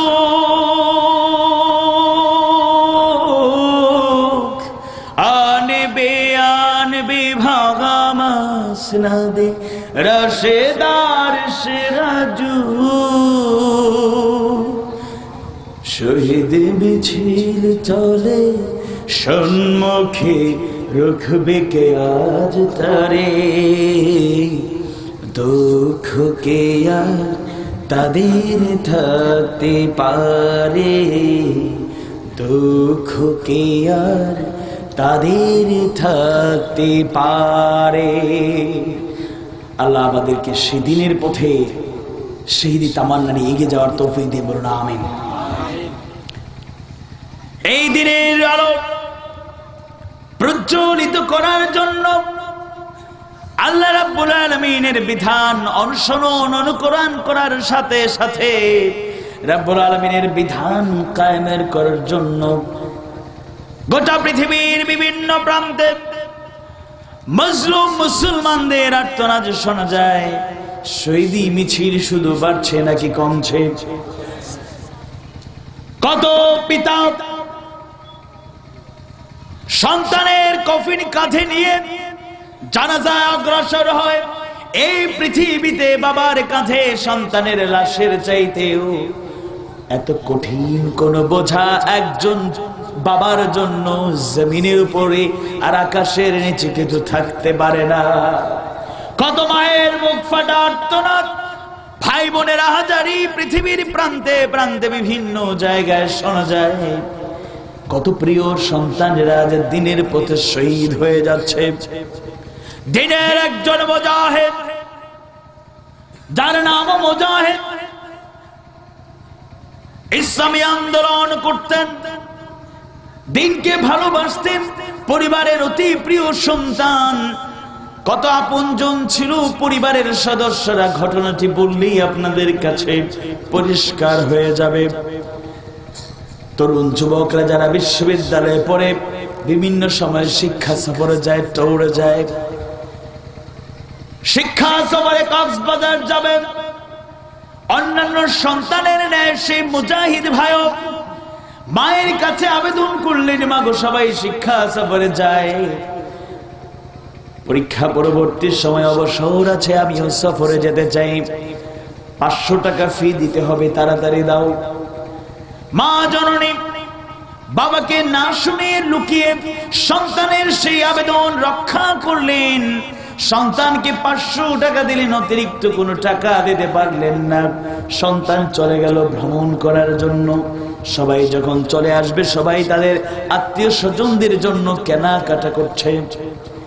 মুজাহিদ ভাইয়ের পকেটে কোনো টাকা নাই, সবাই কেনাকাটা করছে আত্মীয় স্বজনদের জন্য, নিজেদের জন্য। দিনের একজন দিনী ভাইকে প্রশ্ন করলেন, তার কাছে ধার চাইলেন, ভাই আমাকে 500 টাকা কর্জ দেন। 500 টাকা ঋণ নিয়ে দোকানে গেলেন, মায়ের জন্য একখানা চাদর কিনলেন, ছোট ভাইয়ের জন্য একটি ফতুয়া কেনা হলো, ছোট বোনের জন্য সুন্দর একটি জামা কেনা হলো। দাম তো অনেক টাকা, 500 টাকা। দোকানে জিজ্ঞেস করলো, 3টা জিনিস কার জন্য কিনেছো? বললো একটা মায়ের জন্য, একটা ছোট ভাইয়ের জন্য, আর একটা ছোট বোনের জন্য কিনেছি। দোকানি প্রশ্ন করলো, দোকানদার প্রশ্ন করলো, হে তরুণ, এরকম তরুণ তো দেখি নাই, যে তরুণগুলো শুধু নিজের জন্যই কেনাকাটা করে, পরিবারের কাউকে কিনে দিতে চায় না, তোমার জন্য কি তুমি কিছু কিনবে না? তখন মুজাহিদ ভাই হাসি মুখে বললেন, আমার জন্য আমি কিছুই কিনি না, কারণ মা আমাকে এত বেশি ভালোবাসেন, আমার কোনো প্রয়োজন হলে জুলুম দুঃখিনী মা আমার সব প্রয়োজন পূরণ করে। সেই দোকানি দেখলো 3টা জিনিসের দাম অনেক বেশি, এমন কথায় মুগ্ধ হয়ে গেল।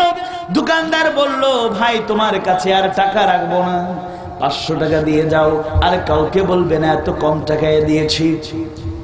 একটু গভীর ভাবে চিন্তা করুন, দিনের মুজাহিদ যারা দিনকে ভালোবাসার সাথে সাথে পরিবার পরিজন আত্মীয় স্বজনকে কত ভালোবাসত, মাকে কত শ্রদ্ধা করত, ভাই বোনকে কত স্নেহ করত, সেই মুজাহিদের লাশ সুন্দর চেহারা রক্তাক্ত অবস্থায় যখন কফিনটা বাড়িতে প্রবেশ করে, মা বাবা আত্মীয় স্বজনদের কি কষ্ট, নিদারুণ ব্যথা অনুভব হওয়ার কথা।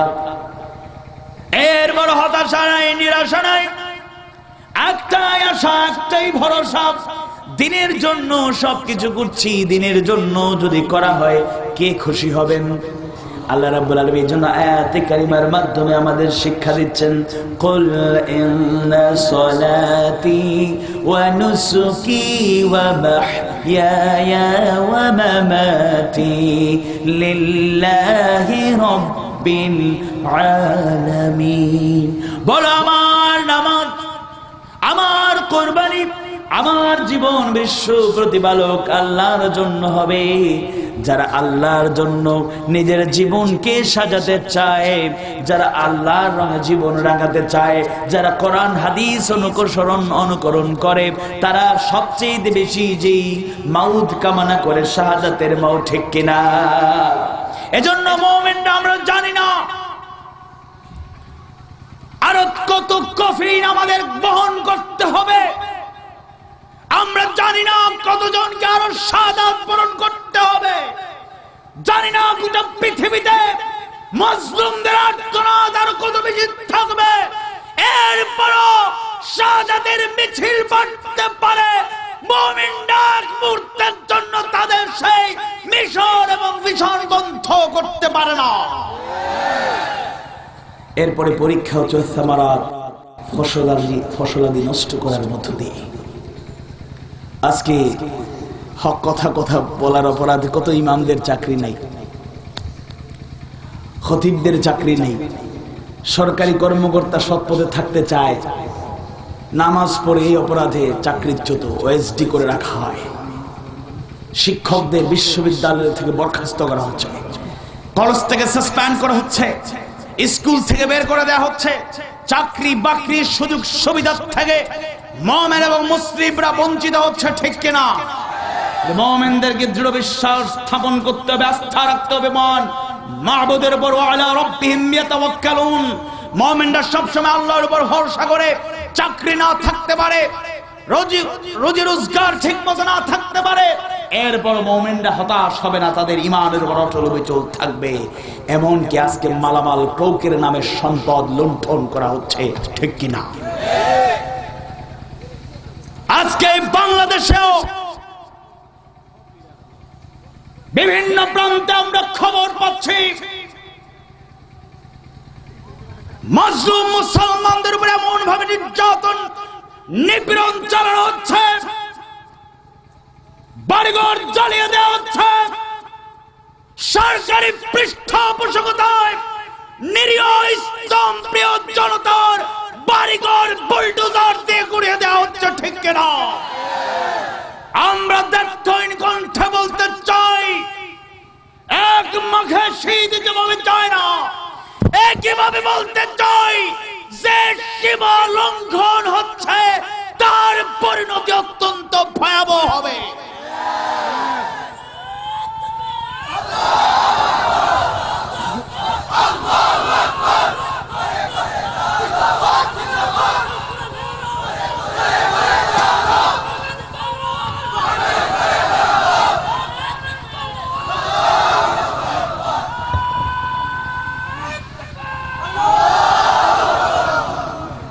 যেই দিন ভাইদের বাড়িঘর পুড়িয়ে দেওয়া হলো, ঢাকা থেকে একজন মেহমান সিলেটে এসেছিলেন, একটা এলাকার কথা বললেন, ও দিনের মুজাহিদ, ধৈর্যের বক্তৃতা দাও, সবরের বক্তৃতা দাও, কিন্তু সকল ক্ষেত্রে কি সবর ধৈর্য সম্ভব কিনা? আমি বললাম, কেন সম্ভব নয়?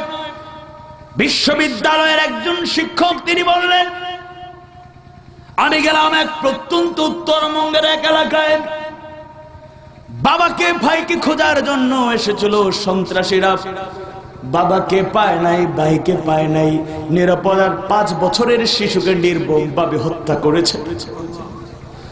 ও দিনের মুজাহিদেরা, দিনের মুজাহিদদের থাকতে দেওয়া হয় না, আশ্রয় নাই, প্রশ্রয় নাই, বাড়িতে গিয়া মা বোনদের ইজ্জত, তাদেরকে অসম্মান করছে, ঠিক কিনা?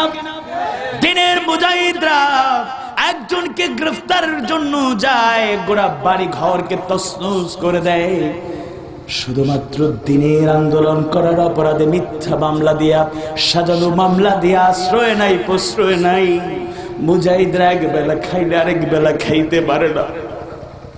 আজকে কারাগারে মাসের পর মাস, বছরের পর বছর চলে গেল। বাইরে একটু অসুস্থ হলে চিকিৎসা নেওয়া যায়, হসপিটালে যাওয়া যায়, সিলেট থেকে ঢাকা যাওয়া যায়, দেশ থেকে বাহিরে যাওয়া যায়। কিন্তু অনেক মজলুম ভাইরা কারাগারের মধ্যে ছটফট করে সামান্য ওষুধ পর্যন্ত পায় না। কোনো অপরাধ নাই। তরুণগুলোকে দিনের আন্দোলন করার অপরাধে পরিচিত মুখগুলো চেহারার দিকে তাকাইলে যেন চেনা যায় না। এত নির্যাতন করেছে, তরুণ যুবকগুলোকে বাড়তে বাড়তে বৃদ্ধ বানায় দিয়েছে। 53 দিন রিমান্ড, 54 দিন রিমান্ড, এরকম রিমান্ডে নিয়ে নিয়ে অকথ্য নির্যাতন করে এমন ভাবে তরুণদেরকে নির্যাতন করা হয়েছে। কোন কোন মজলুমের ব্যাপারে ডাক্তার বলেছে এমন ভাবে টর্চার করা হয়েছে, এই যুবক কোনদিন আল্লাহ কবুল না করলে হয়তো কোনদিন বাবা হতে পারবে না। কি নির্মম পাশবিক কায়দায় তরুণদের কষ্ট দেয়া হচ্ছে। নিরপরাধ মানুষগুলোকে গুলি করে খুলি উড়ায় দেয়া হচ্ছে। নিরপরাধ মানুষগুলোকে বুকে তপ্ত তাজা খুন ঢেলে দিয়ে আতঙ্কিত করার চেষ্টা করা হচ্ছে। মুমিনরা দৃঢ়ভাবে আস্থা এবং বিশ্বাসের জায়গাকে আরো মজবুত করতে হবে। আমরা দৃঢ়ভাবে বিশ্বাস করি নাসরুম মিনাল্লাহি ওয়া ফাতহুন করিম, আমরা আল্লাহর পক্ষ থেকে সাহায্য এবং বিজয় চাই, চাই কিনা? কিন্তু এই কথা বলতে চাই, বিজয়টা কিরকম, বিজয়ের ধরনটা কি হতে পারে? শুধু ক্ষমতায় চলে গেলেই কি বিজয়? আল্লাহ রাব্বুল আলামিন ইচ্ছে করলেন আমাদের ক্ষমতার অংশীদার বানায়া ক্ষমতায় অধিষ্ঠিত করে সফলতা দিতে পারেন। আবার মুমিনদের বিজয় দিবেন এভাবে, হয়তো আমরা শহীদ হয়ে যাব, পঙ্গু হব, রক্ত দেব, কারাবরণ করব, তিলে তিলে জীবনটা দুনিয়া থেকে বিদায় নেবে, তিলে তিলে সব শেষ হয়ে যাব। আল্লাহ চাইলে এটাও সফলতার একটা মাধ্যম হতে পারে, ঠিক কিনা? এজন্য ধৈর্য হওয়ার কোনো কারণ নাই। আমরা দৃঢ়ভাবে বিশ্বাস করি। আমি শেষ একটা আয়াত আপনাদের শোনাই, আমি আমার আলোচনা শেষ দিকে যাব, এরপর দোয়া করে শেষ করব। আউযু বিল্লাহি মিনাশ শাইতানির রাজীম।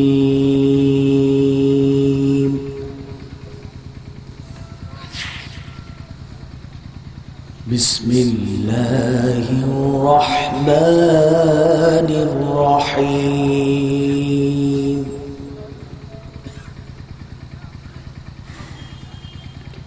ما أصاب من مصيبة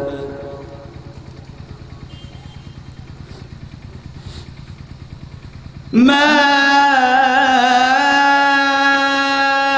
أصاب من مصيبة إلا بإذن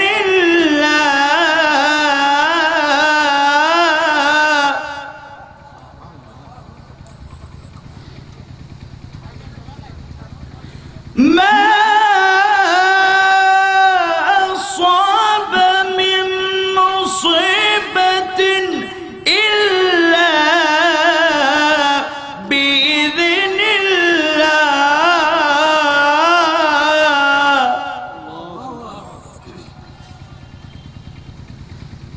ومن يؤمن بالله يهد قلبه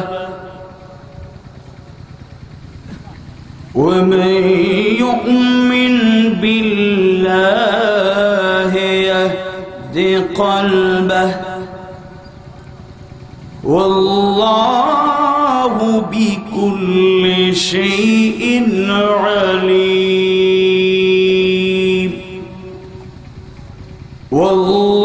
والله بكل شيء عليم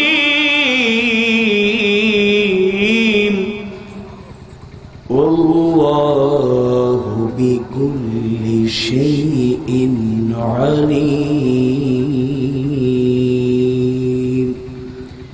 সূরা তাগাবুনের 11 নম্বর আয়াত কারিমার মাধ্যমে আল্লাহ জানিয়ে দিচ্ছেন, কোন মুসিবত কখনোই আল্লাহর অনুমতি ছাড়া আসে না। আসে যে আল্লাহর উপর ঈমান রাখে, আল্লাহ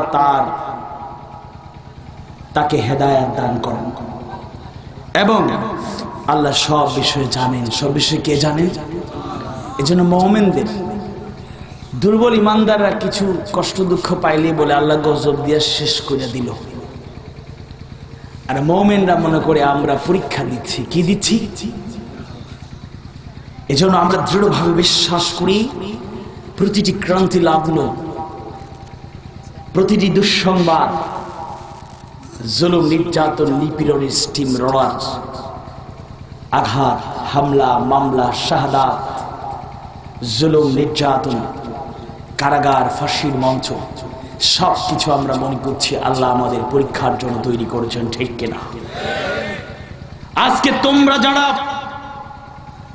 আমাদের প্রাণাধিক প্রিয় ইসলামী আন্দোলনের, বিশ্ব ইসলামী আন্দোলনের মহান নেতাদেরকে কাতার বন্দী করে ফাঁসির মঞ্চে ঝোলাতে চাও, তোমাদেরকে আমরা দায়িত্বহীন কণ্ঠে পরিষ্কার ভাবে এই পরিষ্কার উচ্চারণ জানাই দিতে চাই,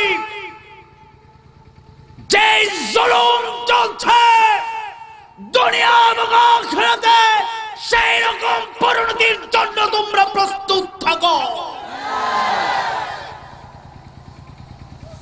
আমাদের সেই সব শ্রদ্ধাভাজন দায়িত্বশীল নেতারা, আজকে আমরা মিশরের ইতিহাস পড়তাম, ফিলিস্তিনের ইতিহাস পড়েছি, গোটা বিশ্বের ইসলামী আন্দোলনের ইতিহাস পড়ে পড়ে অনুপ্রেরণা নিয়েছি। আজ বিশ্বের মানচিত্রে জীবনাদর্শের অনুসরণ অনুকরণের দিক থেকে নতুন নাম, নতুন প্রেরণা বাংলাদেশ। আজকে বাংলাদেশের ইসলামী আন্দোলনের নেতারা হাসি মুখে ফাঁসির মঞ্চে জীবন দিয়ে প্রমাণ করেছে, জীবন যেতে পারে, কখনোই মুমিনরা বাতিলের সাথে আপোষ করতে জানে না।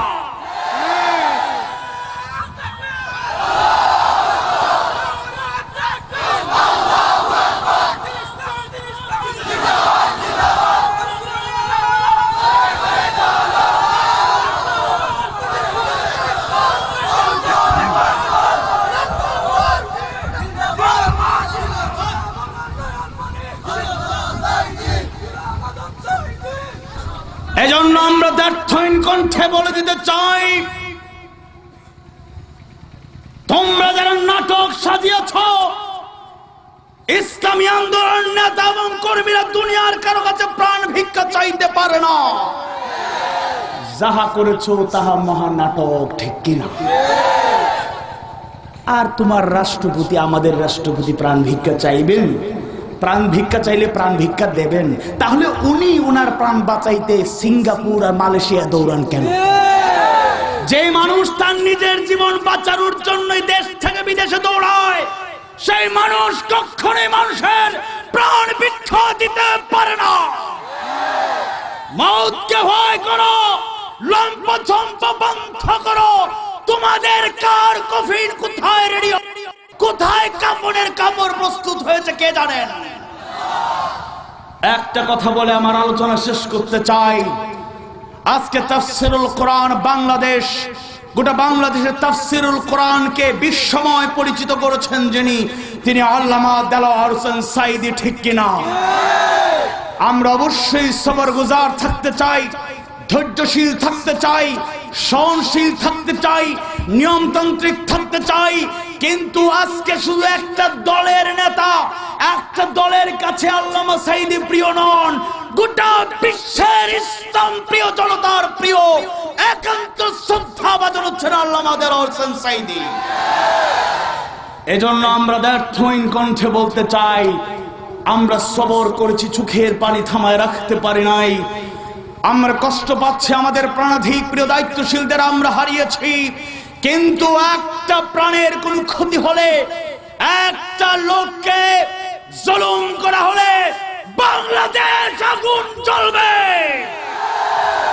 আল্লামা সাঈদীর ব্যাপারে সিদ্ধান্ত যদি পরিবর্তন না করা হয়, বাংলাদেশে আন্দোলন করে সরকারের পতন ঘটানো হবে।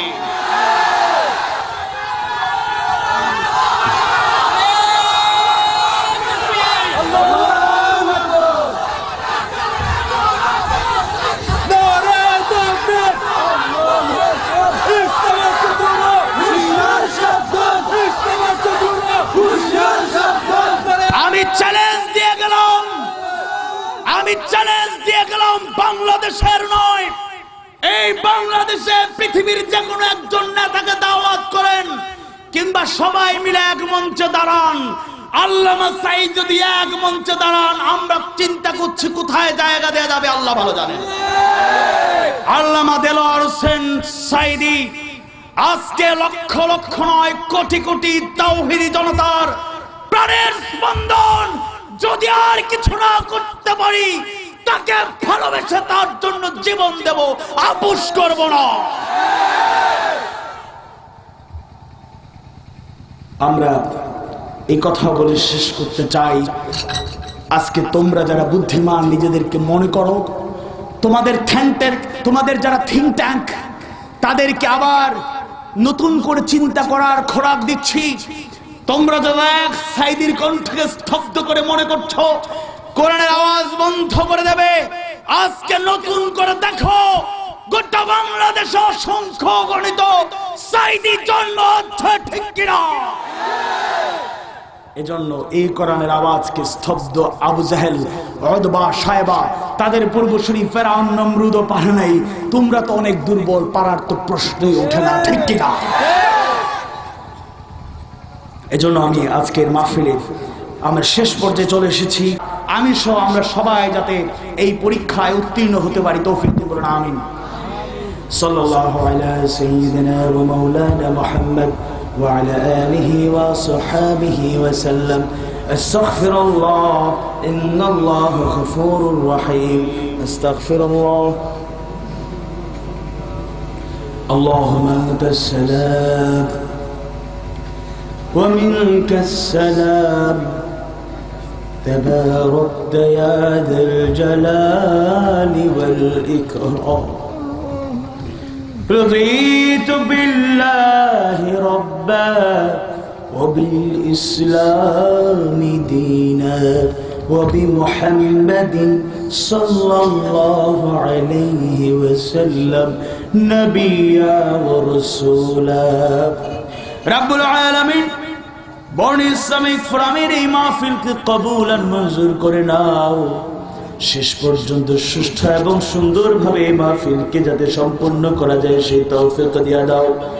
এই মাহফিলের আয়োজন করতে গিয়ে যারা অক্লান্ত পরিশ্রম করলেন, দেশ থেকে বিদেশ থেকে টাকা পয়সা দিয়া, দোয়া করে, পরামর্শ করে, আন্তরিকভাবে প্রচেষ্টা চালিয়ে মাহফিলকে সফল করলেন, মাহবুদ সবার প্রচেষ্টা কবুল আর মঞ্জুর করে নাও। আমাদের এনাম লন্ডনী সাহেব থেকে শুরু করে যত মুরব্বীরা রব্বুল আলামিন বর্ণ ইসলামিক ফোরামের জন্য অক্লান্ত পরিশ্রম করছেন, তাদেরকে হায়াতে তয়্যিবা দান করো। রব্বুল আলামিন এই মাহফিলের সফলতার জন্য অক্লান্ত পরিশ্রম করতেন আমাদের ফয়সাল ভাই, তাকে কারামুক্ত করে দাও, আমাদের মাঝে ফিরিয়ে দাও। আমার প্রিয় ভাই রুবেলকে রব্বুল আলামিন আমাদের মাঝে ফিরিয়ে দাও। রব্বুল আলামিন আমরা যারা হাত তুলেছি, রব্বুল আলামিন জেনে না জেনে, বুঝে না বুঝে কত গুনাহ করেছি, আমাদের জিন্দেগীর সমস্ত গুনাহ খাতা মাফ করে দাও। রব্বানা যালামনা আনফুসানা وإن لم تغفر لنا وترحمنا لنكونن من الخاسرين ربنا إننا آمنا فاغفر لنا ذنوبنا وقنا عذاب النار ربنا آتنا في الدنيا الدنيا حسنة وفي الآخرة حسنة وقنا عذاب النار আদম আলাইহিস সালাম থেকে শুরু করে আজ অবধি যত মুমিন মুমিনাত কবরবাসী হলেন আল্লাহ তাদের কবরকে জান্নাতের টুকরা বানাইয়া দাও আত্মীয় স্বজনরা যারা চলে গেলেন মাবুদ তাদেরকে জান্নাতের বাসিন্দা বানাও বিশেষ করে আমরা যারা বাবা জান হারাইছি আল্লাহ যে বাবা মাথার ঘাম পায়ে ফেলে সন্তান হিসেবে আমাদেরকে মানুষের মতো মানুষ করার জন্য কত কষ্ট করলেন তাদের ঋণ কোনোদিন শোধ করা যাবে না রব্বুল আলামিন আমরা যারা বাবা জান হারাইছি আল্লাহ বাবাদেরকে জান্নাতুল ফিরদাউসের বাসিন্দা বানাও রব্বুল আলামিন আমরা যারা আমাদের মা জননী হারাইছি আল্লাহ রব্বুল আলামিন জমিনের উপরে আসমানের নিচে একটা অক্ষর একটা নাম মা এই মায়ের মধ্যে কত আন্তরিকতা মহব্বত ভালোবাসার মধু তুমি ঢেলে দিয়েছো আল্লাহ রব্বুল আলামিন গভীরভাবে যখন চিন্তা করি খুঁজে পাই না মায়ের ঋণ কোনদিন শোধ করতে পারবো না গর্ভে ধারণ করতে গিয়া সন্তানের জন্য কি দারুণ কষ্ট করেছেন মা জননী প্রসব বেদনা যখন শুরু হয়ে গেল কাটে কবুতরের মতো ছটফট করতে থাকে মা স্বামীর হাত ধরে বাপ চায় ক্ষমা করে দিও মনে হয় বেঁচে থাকবো না আত্মীয় স্বজনদের কাছ থেকে বিদায় নেয় ক্ষমা করে দিও মনে হয় বেঁচে থাকবো না এত কষ্টের পরে জনম দুঃখের মায়ের গর্ভে সন্তান প্রসব হয়ে গেল কলিজা ছেড়ে ধনকে যখন মায়ের কোলে তুলে দেয়া হয় মা সব কষ্ট ভুলে গিয়া মুখে হাসি ফুটে যায় রব্বুল আলামিন আমরা যারা মা হারাইছি মায়েদেরকে জান্নাতুল ফিরদাউসের বাসিন্দা বানাও রব্বিরহামহুমা কামা রব্বায়ানি সগীরা রব্বিরহামহুমা কামা রব্বায়ানি সগীরা রব্বিরহামহুমা কামা রব্বায়ানি সগীরা রব্বুল আলামিন যারা বেঁচে আছেন হায়াত তয়্যিবা দান করো সুস্থতা দাও হেফাজত করো রব্বুল আলামিন আমরা যারা হাত তুলেছি যারা অসুস্থ আছেন সুস্থ বানায় দাও অনেক অসুস্থ রোগীরা দোয়া চেয়েছেন মাবুদ তাদেরকে সুস্থ করে দাও আমাদের কার কি সমস্যা মাবুদ তুমি ছাড়া আর সমস্যাগ্রস্ত বান্দা ছাড়া কেউ জানে না অভাব অনটন থাকলে দূর করে দাও ঋণের বোঝা থাকলে ঋণ মুক্ত হওয়ার তৌফিক দাও রব্বুল আলামিন পারিবারিক কলহ থাকলে মিটায় দাও মহব্বত আন্তরিকতা বাড়ায় দাও রব্বুল আলামিন গোটা দুনিয়ায় মুসলিম মুসলমানদের আর্তনাদ শোনা যাচ্ছে মাবুদ গোটা দুনিয়ায় মুসলিম মুসলমানদের সাহায্য করার মতো তুমি মাবুদ ছাড়া আর কেউ না ইহুদি খ্রিস্টান ইসলামের দুশমনেরা মুসলমানদেরকে মায়েরা শেষ করে দিল মাবুদ তুমি তোমার নেক নজরে তাকাও রব্বুল আলামিন এই বাংলাদেশে ইসলামী আন্দোলন করার অপরাধে যারা জুলমের শিকার তাদেরকে তুমি হেফাজত করো আল্লাহ রব্বুল আলামিন তাফসীরুল কোরআনের মাধ্যমে যিনি রব্বুল আলামিন আমাদের প্রাণপ্রিয় আল্লামা দেলোয়ার সাইদি কেবদির মাঝে ফিরিয়ে দাও ইসলামী চিন্তাবিদ আলেম ওলামা জুলমের শিকার যারা হয়েছেন মাবুদ তাদেরকে আমাদের মাঝে ফিরিয়ে দাও اللهم استر عوراتنا وآمن روعاتنا اللهم إني أسألك علما نافعا وعملا متقبلا ورزقا طيبا ربي زدني علما ربي اشرح لي صدري ويسر لي أمري واحلل عقدة من لساني يفقهوا قولي رب العالمين born Islamic ফোরামে তরুণ যুবকগুলো যারা কষ্ট করলো মাবুদ অনেক ঝুঁকি নিয়ে অনেক বাধা প্রতিকূলতা উপেক্ষা করে আমার ভাই কামাল ভাই সহ যে সকল তরুণ যুবকেরা মাবুদ অক্লান্ত পরিশ্রম করছে, এই যুবকগুলোকে ইসলামের জন্য কবুল আর মঞ্জুর করে দাও। সুবহান রাব্বিকা রাব্বিল ইজ্জাতি আম্মা ইয়াসিফুন ওয়া সালামুন আলাল মুরসালিন ওয়ালহামদুলিল্লাহি রাব্বিল আলামিন। আমিন বিরহমাতিকা ইয়া আরহামার রাহিমিন।